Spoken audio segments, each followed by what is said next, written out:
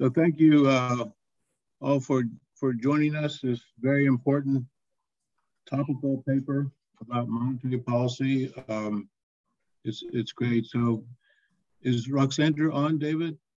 Yet she's coming on. Okay. Well, why don't we just get started? Really, it's wonderful. David is here to talk about monetary policy, the policy rules, and forward guidance following the COVID-19 recession. David is the Joel Saylor's professor at Houston and has a PhD at Columbia. One thing I just looking back at the history, in 2014, that's I think 8 years ago, David gave a paper also with Roxandra about deviations from policy rules. The title was Deviations from Rules-Based Policy and Their Effects on the Economy. It was published in the Journal of Economic Dynamics Control, and Mike Bordo and I edited it, but I'm glad you're still working on this important topic, David, and you have a good colleague to work with you as well. It's so important, and thanks everybody for joining us. But that's with no further ado. David, you're going to use some slides, I believe. But thank you. Yes, so let me. Well, if people want to ask questions, they can raise their mechanical hand. We will devote some time after your presentation to questions, but go ahead, David. First, thank you very much for the invitation. Again, as John said, this paper is authored with Alexandra Prodan, who's a longtime co-author. Now, the recent Hoover Monetary Policy Conference, the title of the conference had two parts, two questions. One, how monetary policy got behind the curve. And second, how to get back. The first part of this paper addresses the first question, the second part addresses the second. So in short, how did monetary policy get behind the curve? FOMC did not follow policy rules. And in particular, they didn't even follow policy rules that are completely in accord with their August 2020 revised statement. What they did is followed the September 2020 forward guidance. So again, one theme from this paper is it's not the revised statement, it's not fate, it's not shortfalls, it's the forward guidance. That's the issue here. Second, how to get back from where we are now. There are 5 more FOMC meetings in 2022. 2 50 basis point increases seem to be completely locked in. Now for June and July to get back, according to the projections from the March SEP, you'd need 50 basis point and 125 basis point rate increase to get back to the path.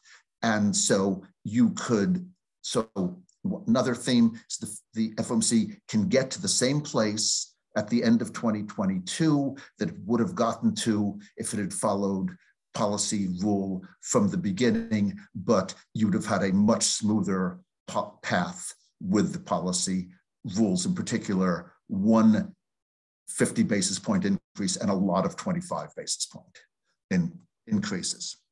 So what is behind the curve? Well, that might be an obvious question, but it's not.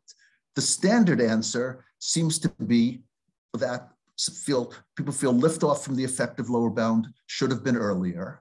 Federal funds rate should have been raised faster after liftoff, but no benchmark for what either earlier or faster means. It's based on people's opinion of what it should be. It's not based on a benchmark. Our answer is to define a benchmark. And we define a benchmark by policy rule prescriptions, and we'll talk about those in particular, but the overall theme here is the FOMC was too late and too slow, with the apologies for the too low for too long. So how did it get behind the curve? Well, again, I think there are 2 standard answers. One is inflation is higher and unemployment is lower than people expected. And you see this with Jay Powell, very recently Janet Yellen, Chris Waller at the Monetary Policy Conference. And I'll summarize this by basically saying we would have acted sooner had we known. Second theme is that the Fed should have expected higher inflation, and they should have known, and Larry Summers at the conference, and Larry Summers has been the strongest exponent of this rule. Okay. Our answer is that they got behind the curve by not following policy rule prescriptions. And in particular, it's not based on being surprised by inflation or being surprised by anything else. It's the prescriptions based on the data that the FOMC knew at the time and public had in the various summaries of economic perspective. David, could I just a quick clarifying question? Is in some sense your idea that they should be reacting to observed inflation rather than to their projections of inflation, which turned out to be optimistic? Yeah, yes, but let me expand a little bit. What we do is say you act to their to observed inflation for the time. So for the liftoff, it's inflation at the time. It's not for expectations of inflation. For the path, it's their own expectations of inflation at the time. So that's why I'm saying ex post surprises don't have anything to do with this. So liftoff is what current inflation is at the time of the SEP, and then the path is the projected path from the SEP. Okay. So is the same thing true of every time there's a big change, and you can lift off from 2 to 4% and lift off a year later 4 to 8%. Or you could follow the pattern we had in the 70s, where at each successive point in the same part of the business cycle, the inflation rate kept ratcheting higher. So is that same logic? They have to revisit and start over? Is that what you're saying? You can't start over. I mean, start over from the time of the second, let's call it a shock, or the second liftoff. Well, I mean, again, from how I'm thinking about this, and maybe I'm a little confused, what you're saying, there's one liftoff from the effective lower bound. That was March of 2022. Okay. Rule prescriptions, they're okay, so it's only liftoff from the effective lower bound. That's what I mean by lift. Or the perception that we're at the effective lower bound, even though we may not be there on long rates. Okay, I got it. I missed that you said you're only talking about the liftoff from the effective lower bound, which your second liftoff may be 10 years later or 20 years later, events change. Okay, I got you. Yeah. I thought you were talking about a big change from where we were as a liftoff. No, I'm just saying only from the effective lower bound. At the effective lower bound, we were there. You had forward guidance as to what would have you lift off, and then what happened, and we have prescriptions on that. But that's exactly it. Okay, so we all know what's happened since COVID-19 recession. Well, first, March 2020 decreased federal funds rate to the ELB and stayed there till March of 2022, raised by 25 basis points, projected 7 more 25 basis point increases in 2022. That's by now ancient history. That we've seen 150 basis point in May. We expect another, almost certainly another one in June, and then in July, and even more recently within the last week, that statements and in particular Lael Brainard are consistent with not expecting a September pause. That 2 weeks ago, I would have written that we probably expected a pause, maybe 25 basis point increase. The likelihood seems to be, at least at the moment, of course this can change, but a lot can change between now and September, not do that, have another 50 basis point increase. And those numbers are consistent with the current Chicago Mercantile Exchange FedWatch tool numbers. Okay, so You have first August 2020, as everyone knows, revised statement, longer run goals of monetary policy strategy, flexible average inflation, targeting the moderately above 2% for some time, and the mitigate shortfalls rather than deviations from unemployment, which actually turns out to be, I believe, more important than the first part of the statement. The forward guidance in September 2020 went further, maintain the target range at the effective lower bound till labor markets are consistent with Fed's assessment of committed assessment of maximum employment, and inflation's risen 2% and is on track to moderately exceed 2% for some time. So slightly less stringent than lower than the ultimate goal, but the employment side is the same. And the key word here is and. And starting in November 2021, and became important because that's when the FOMC statements started talking about how we've met our inflation goals, but we have not met our employment goals. So the and really matters here.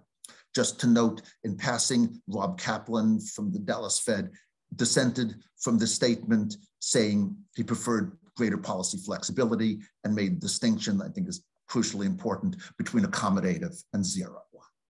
So so when we look at this, we're going to look at two things. One is FOMC forward guidance projections. So we're taking the summary of economic projections.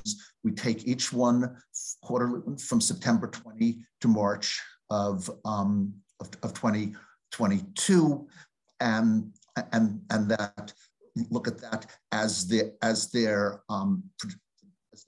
projections. There are the projections. The interest rates are all federal funds rate, all end of year. So we interpolate in between, make again some assumptions there. Let me just finish this slide. Okay, and then for the policy rule forward guidance prescriptions, we take the same SEPs, do the projections for the unemployment gap and inflation. And so you have the current inflation, unemployment, and then the projections based on these SEP projections. Okay, I see Eleanor's hand raised. Thank you, David. Just a clarification question. So do I take your interpretation to be that the authorities didn't appreciate the right slope of the so-called Phillips curve, despite the debate as to whether it's there, still there, is moving, or they simply didn't understand how stimulative the combination of their own policy and the fiscal Biden plans would have been in the face of the COVID crisis? Thank you. My view is that there's nothing in this paper that can differentiate between those interpretations or even address that question. What the paper, sort of the discipline in this paper is to say, let's take policy rules based on concurrent things, standard policy rules, not based on forecasts, and see first what if the FOMC had followed that, what would they have done? There's nothing here saying ex post what they should have known or didn't. No. They're counterfactually assessing the size of any departure from rules that they must have incurred, like a revealed preference exercise. Well, I'm not even. Yeah, I mean, again, the focus here isn't so much on departures from rules, but if they had followed the rule, what path?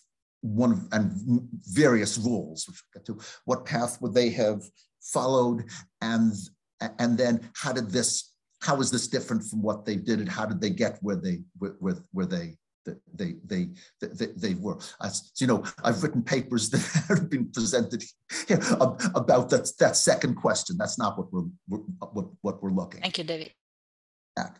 Okay, and again, there's some technical details about these projections. I don't need to talk about that today. So let's look at policy rules.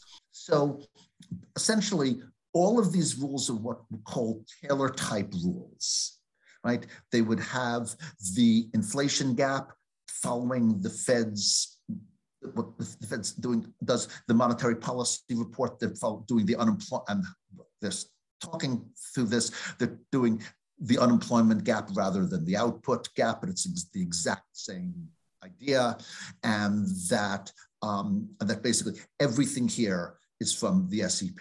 So for example, you just start with the Taylor rule. Obviously, federal funds rate is the neutral real interest rate, or the real interest rate in the longer run, plus inflation, 1/2 times the inflation gap, plus 1 times the unemployment gap, and the unemployment, the 0.5 output gap becomes 1 with the unemployment gap with an Okun's law with a coefficient of 2. And then flipping to get to the side, the ULR and the UT to get positive numbers there. And again, from the SEP, the interest rate in the longer run is 0.5, inflation's the longer run is 2. Oh, the 0.5 comes from the nominal rate, interest rate in the long run of 2.5 minus the 2. And then unemployment in the long run is 4.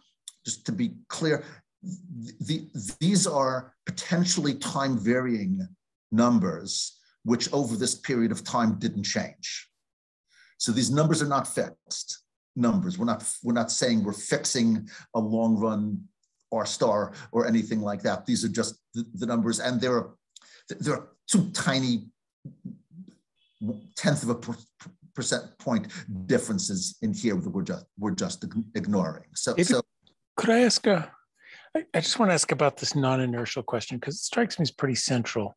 As I understand it, when the Fed publishes the rules, their view of it is this is kind of our long run where we should get, but they acknowledge this is, we inertially head our way there. Empirical rules always have a big lagged coefficient. There's an inertial response, and that's fine. That all kind of makes sense. Here's where we should be getting to, and we do it 25 or 50 basis points a meeting and slowly get there and so forth.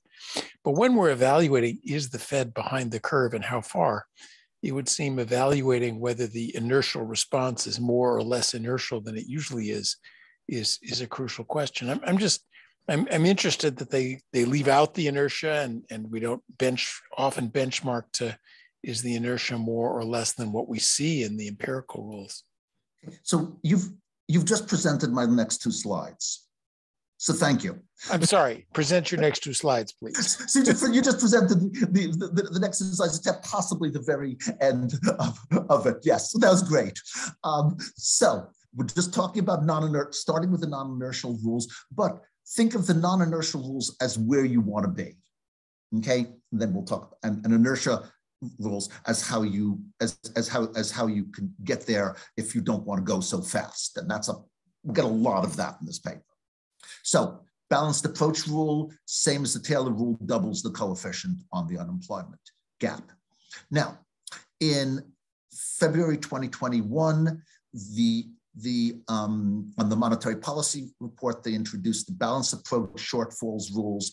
Balanced approach shortfalls rules have the inflation side the same as the balanced approach and the Taylor rule, but incorporates the shortfalls rather than the deviations. So on either of these rules, that the unemployment gap side is either the minimum of the difference of unemployment to the long run minus unemployment, or 0. So if unemployment is greater than longer run unemployment, then it prescribes a lower federal funds rate.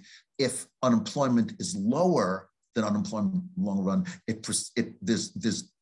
that part becomes 0 there, and so you have this asymmetric aspect rather than the symmetric aspect in the original rules. And again, we also do the Taylor shortfalls rules, the same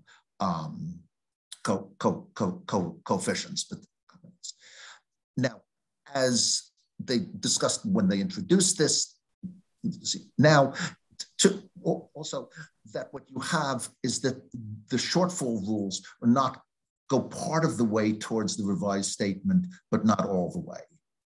So we introduce what we call consistent rules. The consistent rules do two things. One is, instead of saying that you're approaching a 2% inflation target from both sides, that you're approaching an inflation target of inflation, quote, moderately above 2% for some time. We take that as 2.2 for a year. That bunch of Rich Clarida's speeches, sort of, that's where we took that. From, and then once you get over that, then you go back to, then you're trying to get back to the 2% target. You're not trying to get under that. In fact, Rich talked about that in his presentation here, like January 2021, I believe. It also puts in a minimum of what we call UME, unemployment consistent with maximum employment. That comes from the idea that Fed at that point wanted to get back to February 2020 unemployment at 3.5%, not unemployment at 4%. Bunch of speeches, Jay Powell saying things like 4% would be nice, but we don't intend to stop there. So we put it in as 3.5, and then you have the balanced approach. Okay, now those are all non-inertial. Now you can take any of these rules as make them inertial. So you make them inertial by taking coefficient rho times the lagged federal funds rate, and then 1 minus rho times the prescribed rate. That's your target rate. Standard number here is about 0.85. That's in Bernanke. That's in Bernanke, Kylie, Roberts. That seems to be a pretty standard number there. And so that's the number we use. So that's where we get the inertial aspect of it. And to get to the next slide that John presented, if you think about non-inertial and inertial policy rules, that the standard rules, non-inertial, are normative. The inertial rules tend to be positive. Policy rule forward guidance is basically, with non-inertial rules, is normative analysis with inertial rules, and incorporates the FOMC practice or desire for 25 basis point increase, for not having too high increases. This is not symmetric. They don't worry about going more than 25 on the way down. Obviously, David, could the equations, yeah. I forgot to ask when I was looking at equations. How are you treating the question, does the Fed react to observed inflation or to its projections of inflation? We are saying observed. We are just looking at observed. Okay. Well, wait, I should be careful here. We are looking at observed inflation for its current rate setting. Okay. Yeah. So then, but for the forward guidance, it's their own projections of inflation. So say in March, we know what inflation was at that point. We use that with the number, whatever number we have there. And then say, but their projection is December. So the forward guidance is about reacting. Is about their own projections. Yes. Don't you feel that as I read them, it seems like so what have they been saying? Well, we think inflation's transitory, so you don't have to do anything. So in that sense, they are reacting to inflation promptly, but they're reacting to their own projections of inflation. And so long as they don't project any inflation, they don't think they have to do anything. And what I'm going to say is that even their own projections of inflation, they should have done more than they did. Oh, that's okay. Okay. So I'm just taking everything they do at face value. Every single thing they do at face value, their numbers, their projections, whatever. Because otherwise, you just go into this rabbit hole of saying, well, if they had projected this, they would have done that. We're just saying everything is at face value. So, okay. So David, but it does point out a systematic underestimation. So in a way, given your expertise and scholarly work on this, begs the question of how could they have continually underestimate inflation? And I said, this paper says nothing about that. This paper just says, I'm going to take what they estimate and literally estimate from the median projection from the SEP, right? That is, and I'm going to take that and say, if they had followed a policy rule, what would they have done? Okay, but let me try to a little faster. So, okay, so again, one point here is the crucial difference between the policy rule and FOMC forward guidance. If you look at the FOMC that say you don't go above the effective lower bound until your goals are attained. So basically it would say, oh, I'm sorry. So let me start with the policy rule. Let's take the Taylor rule as an example. Take the Taylor rule and say, what happens when your goals are attained? Inflation's at your longer run, unemployment's or inflation's your longer run, your target, what do you have? You have 0.5 for the neutral real interest rate, 2 for the inflation target, and so you get neutral nominal rate of 2.5. So if you attain your goals, you should be at 2.5. What about FOMC forward guidance? It said you don't lift off from the effective lower bound until you attain those goals. So you're basically, essentially, FOMC forward guidance, the September forward guidance, that it's essentially designed not to be behind the curve. It's curve with any of these policy rules. Now, with inertial rules, you're going to be a lot less behind the curve than with non-inertial rules, and we'll get to that. So this is just a statement with the inertial rule. That's sort of the idea of part of the issue here. So if we, what do with the paper now is we're going to take each of the summary of economic projections from September 2022, March of 2022, see what the FOMC forward guidance tells you, see what the policy rules tell you, see how this evolved, and then we're going to look forward. So go with this one in more detail because it shows some things that go with all of them. First of all, in September 2020, the last projection was December 2023, and they're still at the effective lower bound there. So there's no indication of when liftoff would be. From the policy rules here, so we have non-inertial, we have inertial, we have Taylor balanced approach, we have original consistent shortfalls. In this case, original and shortfalls are the same because projected unemployment's never under 4%, but that will change. So what do you see here? Well, if we start in the upper left corner with the Taylor inertial rules, the Taylor rule projection, Taylor non-inertial rules, is fourth quarter of 2021. The consistent rule is a little higher, 2022, quarter one. If you move left to right, you go from Taylor to balanced approach, and the dates get a little longer. The dates go out a little bit. Now go to the upper left and move down. Now you go to the inertial rules. The dates also get pushed back a little bit.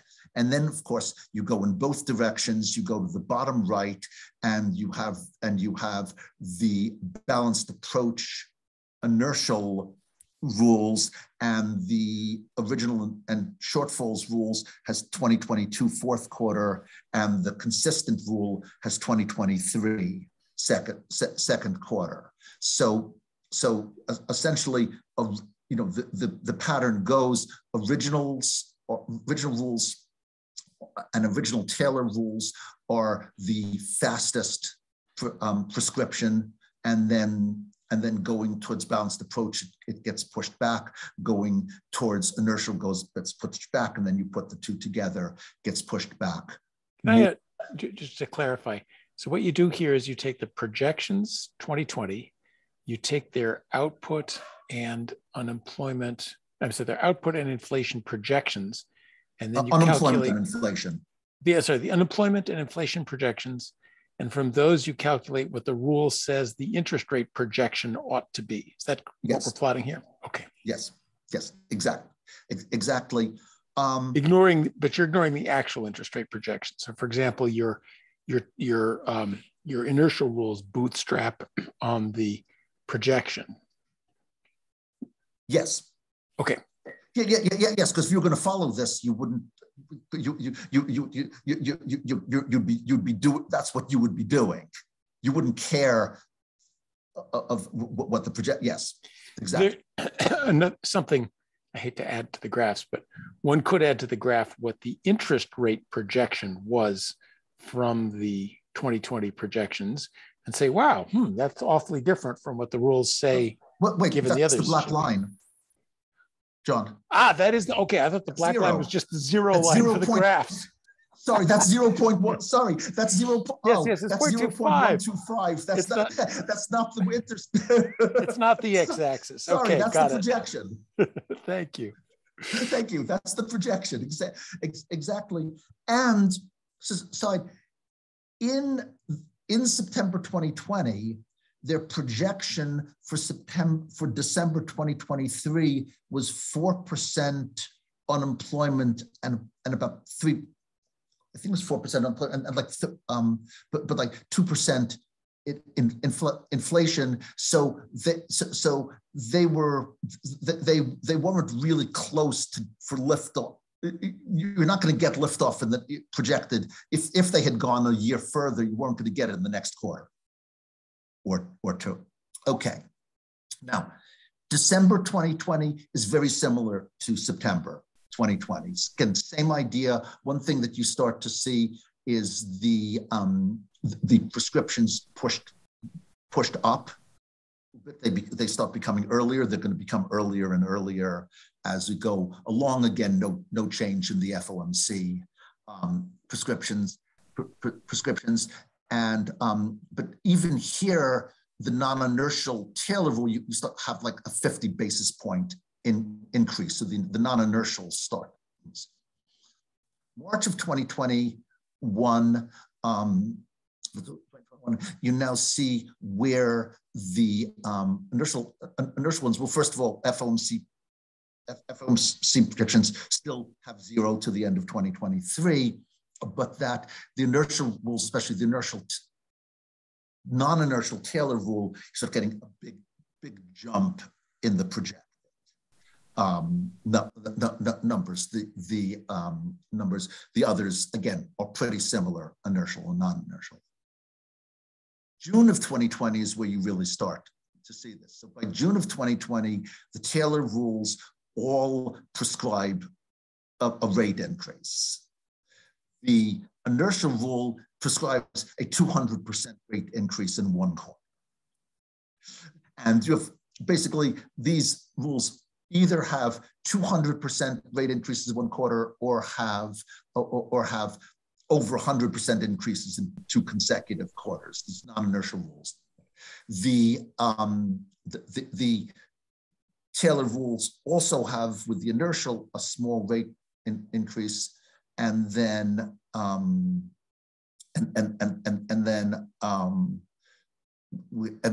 have with the balanced approach ones, most of the 3 of the 4 aren't prescribing the increase yet. Yeah, question. Yeah, thanks, David.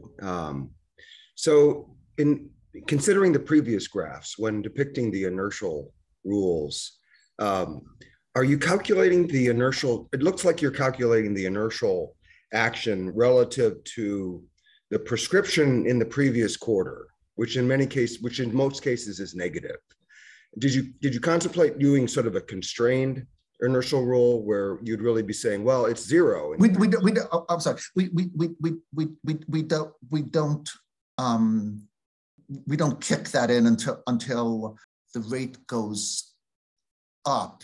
Yep. So the R is going to be the zero there. So the rules are the same. The R minus one will be zero. So if you were to go back, the rules gave the same prescription, whether they're inertial or non-inertial. Yeah. So you see, but that's why we're not getting negative. We're not getting negative numbers there. Yeah, if you were to go back, doing the lagged R as 0.125 until it goes up. Okay, thank you. They were remarkably negative for that to be the case, given a coefficient of 0.85. If you were using the lagged coefficient, the lagged variable was zero. It's remarkable that the inertial prescriptions were as negative as they were. If that's only these inertial prescriptions aren't negative. No, go back, please, a little more. Yeah, so I'm looking at the lower. Okay, so September. The lower panels seem to show very negative inertial rule prescriptions. I did check that. I think let me say I'm not 100% sure. I'm going to have. Okay, thank you. At that, I should know that, but I'm not sure. So here in June, and again, you see this now by September 2021, then what do you have here? You have this big jump with the non-inertial rules. You also start seeing differences between the original rules and the shortfall rules because unemployment or projected unemployment is going under 4%. So you're getting a negative part with the original, but not with the shortfall. And then with the inertial rules, it's a much smoother path. And then of course, because as you know, the FOMC, and I guess it was June, had the first projected rate increase. September, they pushed the rate increases back. Careful, September also, it goes to 2024. So that's the first time it went out to 2024. Just as a suggestion, it would be good to show the actual projections to get a sense of what news is. Is this mostly a response to inflation, or is this a response to the real economy bouncing back so much faster than they had thought? On the projections, I think here the biggest changes here I'm not actually really sure and here's how the projections were in September. Well, now what did they do? That would just how did disentangle this? We did a tiny bit of that in the paper, but think about how to do more. And it may have changed over time too. So that's a good point. So you have December again. One thing you're starting to see in December is that when you're projecting out, the non-inertial rule projections start to go down to get to go closer to the FOMC projections. We'll come back to that later. Let's look at the last one and then look forward. So I think about 5-7 minutes or something like that. Okay, so let's look at March, which of course is the last one we have, although in a week we could rewrite the paper again to go to June. And so a couple of things that you see here. First, again, you're way behind with the non-inertial, but just not even thinking about that. But you're behind with the inertial rules, and depending on it, in say March of 2022, when the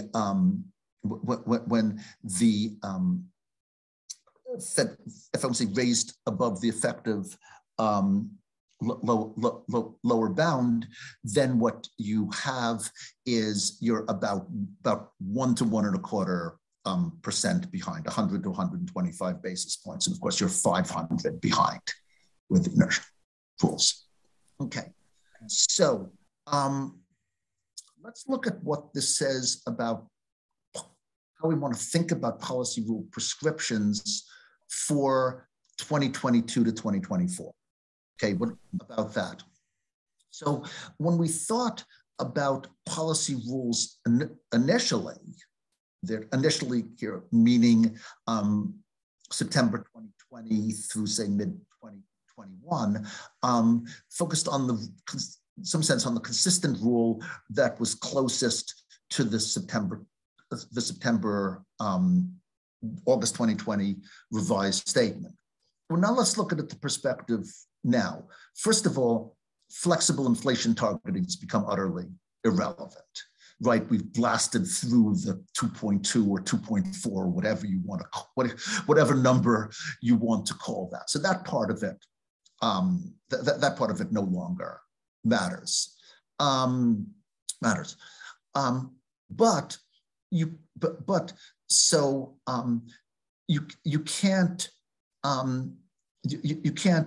just return to Taylor and balanced approach rules again from the perspective of the Fed, because they are concerned that they still are doing the shortfall and talking about the shortfalls, and in particular they're not raising they're not raising interest rates when unemployment, if unemployment goes under they're not lowering interest rates under, I'm getting it wrong, raising interest rates if unemployment goes under 4%. They still care about the shortfalls, and in particular, what they've done is reiterated fairly often that they're not abandoning the revised statement, but the part that sort of that affects here, that matters now, is the shortfall side. But you also can't use consistent rules. There's no sense where the Fed FOMC is trying to keep unemployment at the current 3.6%. In fact, Jay Powell, maybe a week and a half ago, something in a Wall Street Journal panel basically said, we're not going to worry about a few upticks in the unemployment rate. So they're not going to constrain rate increases to keep unemployment under 4%. So that part is gone right now. So what do you have left? You have the shortfall rules. They're still looking at the shortfalls rather than the deviations.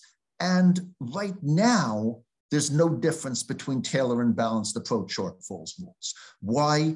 Because forecasted unemployment, then with the SEP, never goes under 4%, which is where the difference would be. So there's basically now, if you want to think about what I would think about a Fed policy rule now, it would be the shortfall rule. Taylor balanced approach doesn't matter. Doesn't matter what coefficient you multiply something that's zero with. So, and this is also the median among the 6 rules. So let's look here at where we are now and how to get back with the shortfall, with the shortfall rules, maybe 2 shortfall rules. So if we, again, we have, as starting as where we are now, again, non-inertial is, way higher than anything we do. But we look at the inertial rule, again, from March of 2022, the difference was 125 basis points. The prescription was 1.625. What they did is raised it to 0.375. I'm taking median of the range, but midpoint of the range for these. So 0.375 is 0.25 to 0.5. Okay, so now what happens going forward? Well, the inertial rules keep on going up in their prescriptions, again, keep on going up again, using the data from the March 2022 SEP till in 2023 and even into 2024. So what is FOMC here? FOMC is saying, what would the FOMC have to do to try to get back on track according to the inertial shortfall rule by the end of 2020, the end of 2022?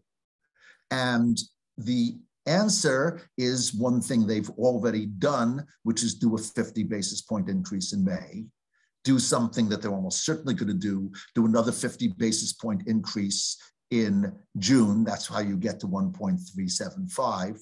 Do another that they've said they're going to do in July, not do a September pause, do another 50% basis point increase in and get up to 2.375. And then you have 2 more meetings in 2022, do 150 basis point increase and 125 basis point increase. If you look at the CME FedWatch tool, it totally accords with this through September and then projects 225 basis point increases, not a 50 and a 25. So it's not that different. That path. Then what happens? What happens then? Well, if you start looking here, and if you you start looking there till say third quarter of 2023. So basically, from the end of 2022. Through the third quarter of 2023, saying FOMC does whatever it needs to do to stay with the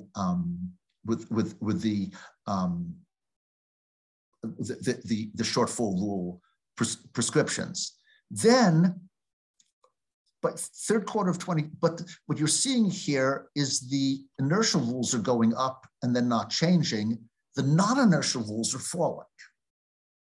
And so in third quarter of 2023, non-inertial is still higher than inertial. By fourth quarter of 2023, non-inertial goes down lower than inertial. And so, David, so again, let me just finish the thought. Okay. So basically at that point, then you don't want to keep, what you want to be is non-inertial. You did inertial because you didn't want rate increases to be too high. You don't want to then keep to non-inertial and then make to keep the rate decreases, rates from falling, especially when at this point you don't have to go down more than 25 basis point in any meeting.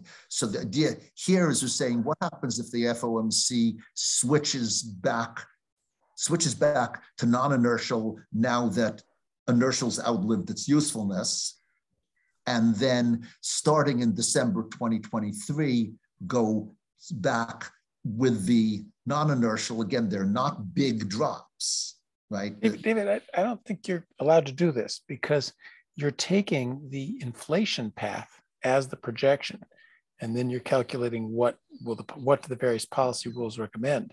But that doesn't mean that if the Fed follows one of the other policy rules, they will get the inflation path that they think. So you can't just say, oh, well, the non-inertial rule has a lower interest rate. Let's choose that one. Well, it's not clear that that is going to produce the same inflation. You can't get from here to what the Fed. If the projected, most of what's going on here. What we are not doing here is saying anything about how different policies are going to affect the outcomes. Right, but so you can't say the Fed should change from one to the other of these rules. You can say we're saying that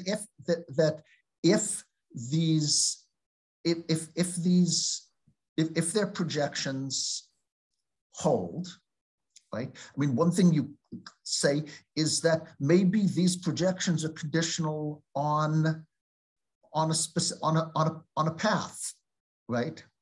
And we don't know the answer to that. We're saying that how would what if the Fed won? What would let me put it this way.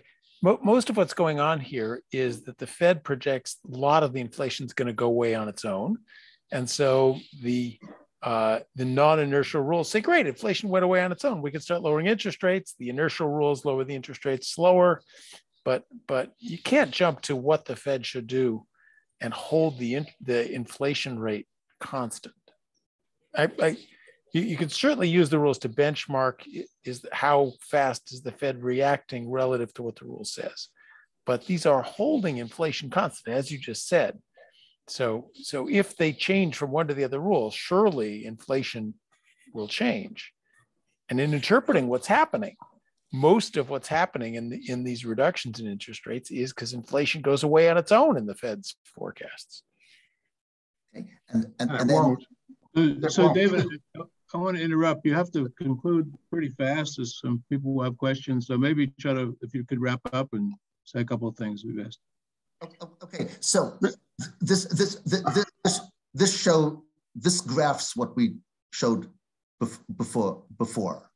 Okay, so with the two non-inertial and the inertial rule, again, doing the FOMC that way.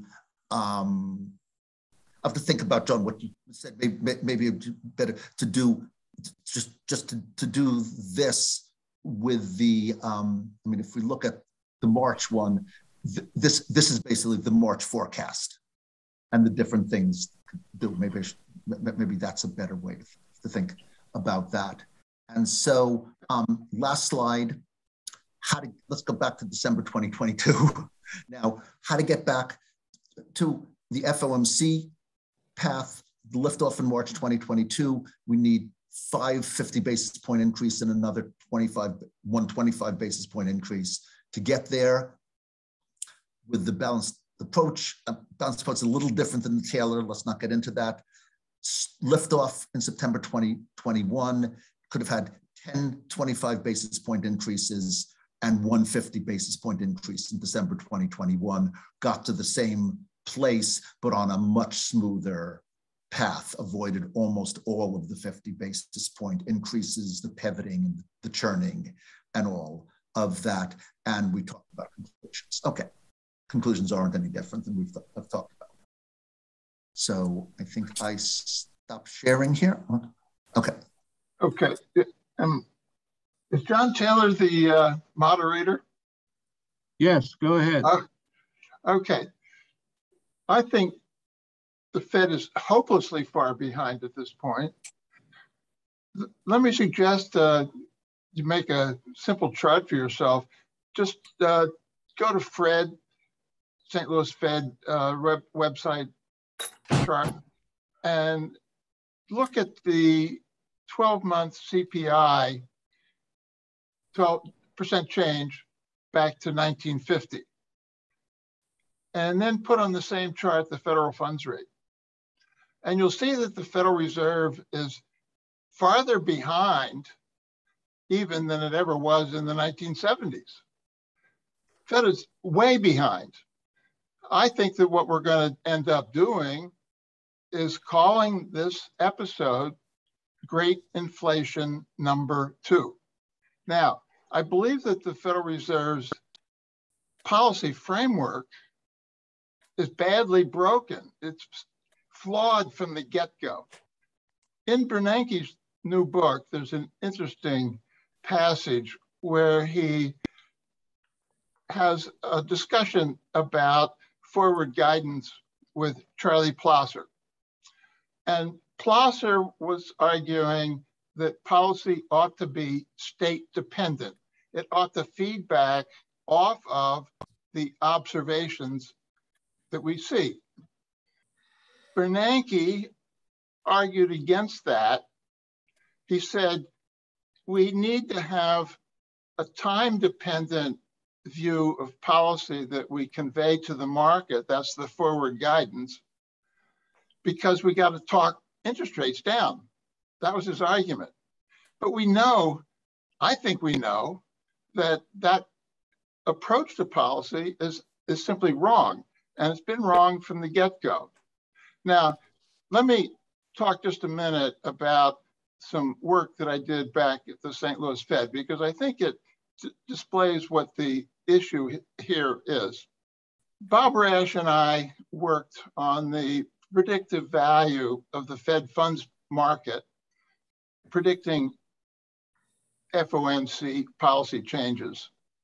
And after 1994, when the Fed first started to disclose its policy quickly at the conclusion of a meeting, after 1994, the Fed funds market predicted the FOMC decision very accurately the day before.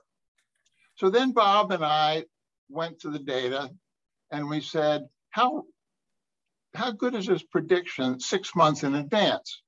And we used Eurodollar futures because the 6 month forward futures contract was not very active. And the answer was that 6 months in advance, you got an R square of about 0.3. It was not very accurate at all. And the reason is that stuff happens. There are things that are unpredictable, unforecastable, that between the time of any meeting and the next meeting for that matter. And there are plenty of examples like that. Indeed, that's the problem that the Fed has been facing with COVID. So the effects of COVID, in fact, the very appearance of COVID was not forecast, nor was the appearance of the attack on 9/11, nor were all sorts of things that happened. So for the Fed to have a policy that is substantially locked in advance is a big mistake. And the problem is that with the forward guidance, the Fed feels committed to following through on its forward guidance and actually setting the Fed funds rate as it had said it was going to. But that means that the policy is not reactive or very reactive to the incoming flow of information. So that policy framework, I thought we had abandoned decades ago, but that's the policy framework that the Fed is now using and that Powell has inherited. And the idea behind it is to make Fed policy predictive to the bond market. That's the main reason the Fed is doing it. But by letting inflation run, the economy is unpredictable to everybody else. And there's going to be a long time to unwind all this. Given what's happened already with the inflation rate, all sorts of relative prices are out of whack. If you look at the employment cost index and look at the employment costs, the wage increases for union and non-union workers, for example, you see that union workers are lagging behind. And of course, that's not surprising because most union contracts are one-year contracts. Non-union compensation is much more responsive to the state of the labor market. So there are all sorts of relative prices that are now out of whack. If you want a very good picture of the importance of low interest rates, take a look at the Case-Shiller price index for houses. So house prices have been booming at about a 20% annual rate. Varies across the country. I think the latest reading showed 30% annual rate in Tampa and Phoenix. Now that's way out of whack. That cannot continue. So there's so many relative prices now that are disconnected with each other, away from normal circumstances, that the inflation will not unwind easily. I believe that the Fed's estimates, forecasts of inflation are simply unrealistic. So Bill, finish up, okay? Sorry. Bill, finish up. Okay. An analogy I like to use is a a bunch of cars, trucks stop behind a red light. Now, if you had a conductor, as you do with an orchestra, they could all move ahead right away. But the economy doesn't work that way. So you can't move ahead until the car ahead of you moves ahead. There are all sorts of buffers like that that are in the economy that are built into normal behavior. And the Fed's inflation forecast is just unrealistic. Thanks, Bill. David, and then we'll hear from Larry Meyer and Jeff Lacker. David, a quick reaction. Okay. Is that one essential difference in my mind between policy rule forward guidance and the FOMC forward guidance is what the FOMC has done is a path as this is to what to expect. It's pretty much basically unconditional. Again, things can change. The policy rule forward guidance is explicitly conditional, and so the projections depend on the current projections, and then can change. And for example, will change next Wednesday. I understand that. What happened in August of 2020 was that the FOMC literally gutted the inflation target. So instead of some Odyssean discipline, the Fed walked away from its own target. And it's vague. Nobody can understand what it really means. The Fed doesn't know what it really means. It doesn't set any guidance whatsoever to the FOMC as to what it ought to do. So the Fed gutted its own inflation target back at that time. Okay, Larry Meyer and then Jeff Lacker. Larry, go ahead. Okay, thank you very much. David, a very interesting paper. What I liked about it was that you used a short-run inflation objective to capture overshooting after undershooting. Also, that as I have said, overshooting, it's not an average inflation targeting regime. It's overshooting just a little after undershooting. And second, you have a nice way of treating the asymmetry in the unemployment rate. Having said that, none of that is relevant to your results. It doesn't appear in Clarida's rule. So first of all, we don't have to talk about this short-run inflation objective because inflation's been above 2% for some time, so forget it. The Fed is trying to get back to 2%, period. So leave the long-run 2% as your inflation objective. With respect to the asymmetry, with respect to the unemployment rate, it's not relevant. The unemployment rate is below the NAIRU, and that's why Clarida just zeroes that out. Okay, so we don't have to worry about those two things. Now, where I disagree with you is your treatment of maximum employment. I understand it. There's so much confusion about this inside as well as outside the committee.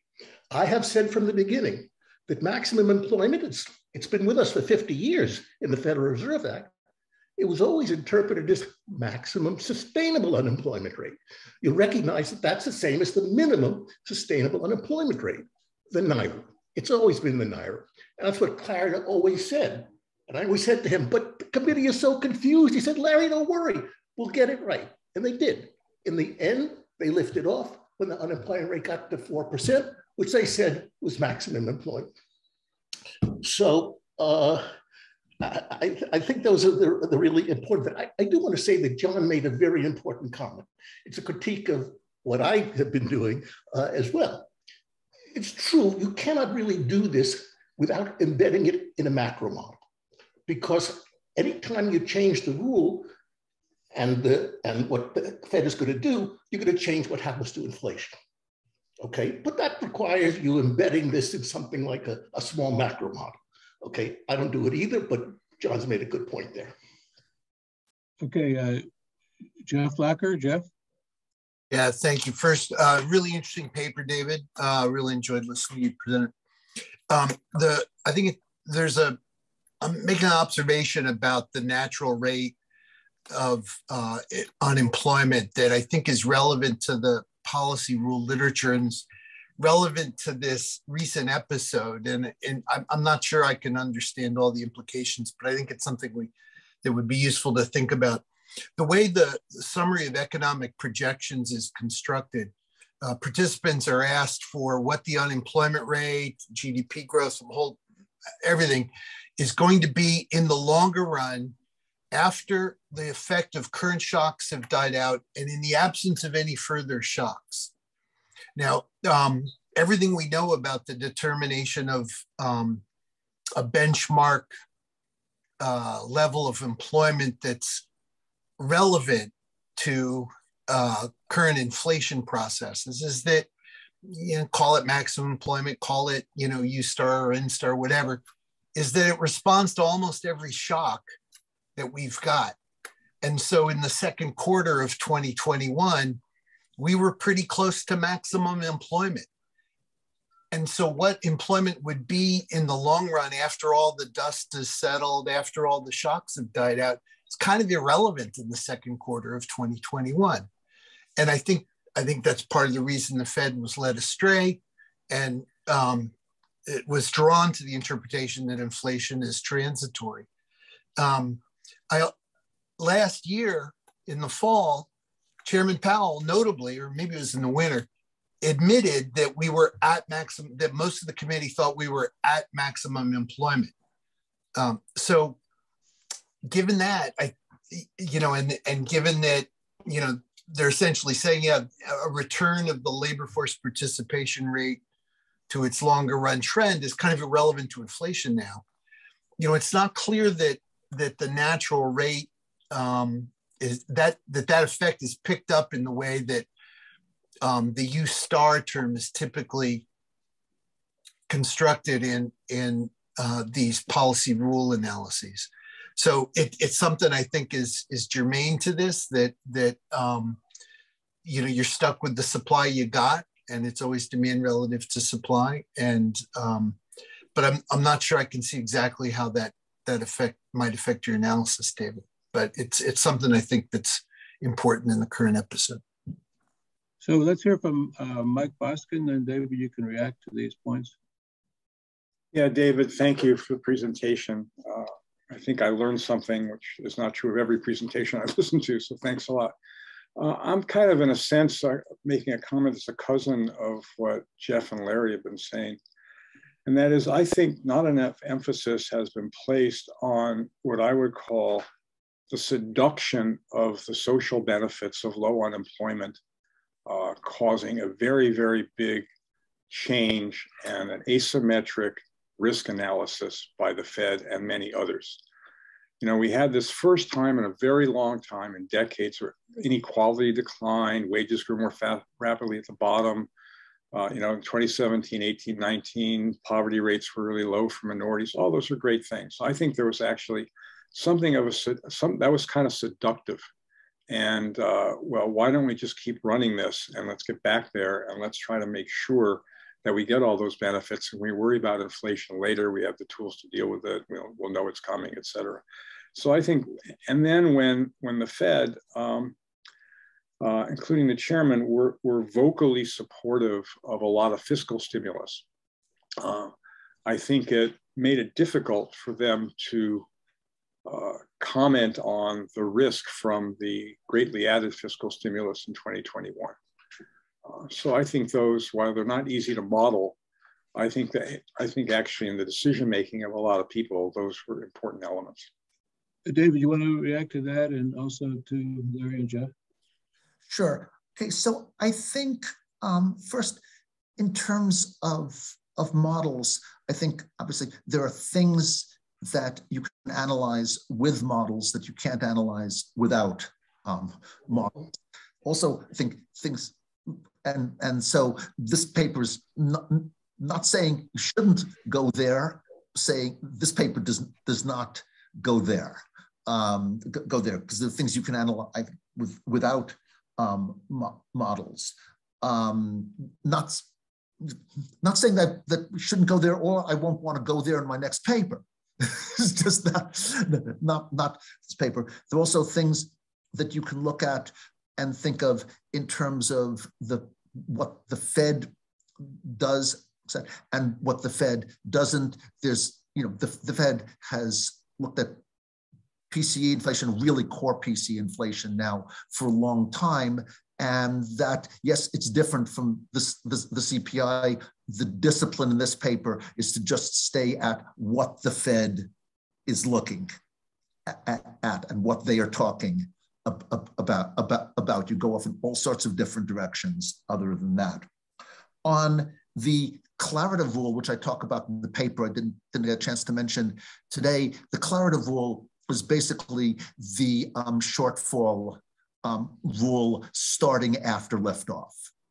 So the difference between what Rich wrote in, I think, November 2020 with rule and what we with our shortfall rules is that his rule starts will start after liftoff and is actually very, very, very consistent with March 2022 FOMC forward guidance. Not exactly.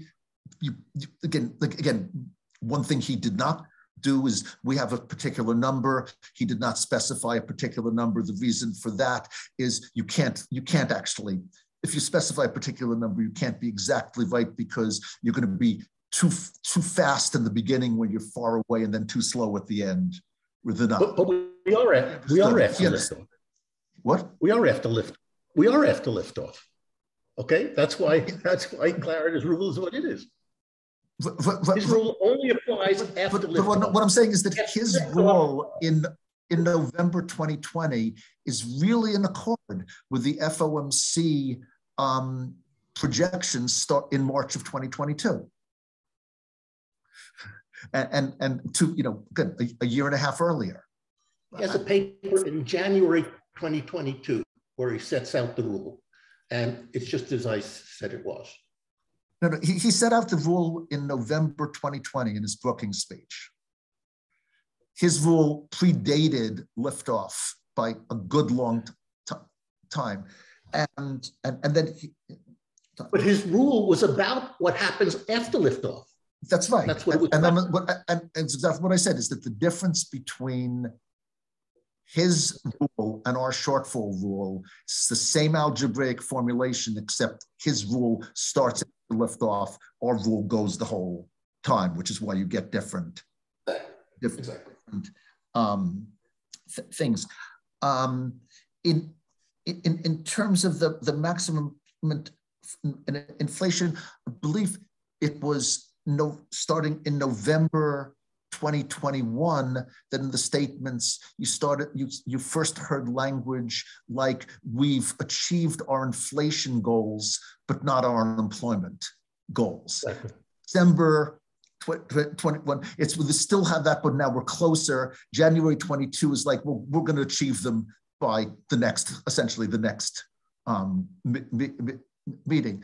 One thing that I think is important is that in August of 2020, the expectation was that it was going to take longer to get inflation up to 2% than to get unemployment down to 4%, and was basically just taking the idea of the experience after the financial crisis, and that flipped. But that's that's not relevant. That's not the Fed's fault. The Fed's using the information they.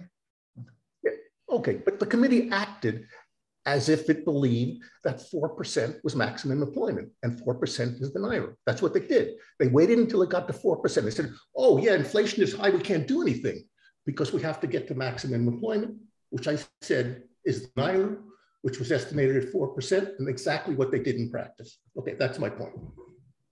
But I would argue that they did not view that they were going to wait till unemployment got to 4%. They were going to wait till unemployment got under 4% and to see what happens with inflation. They were trying to drive unemployment below your NIRA.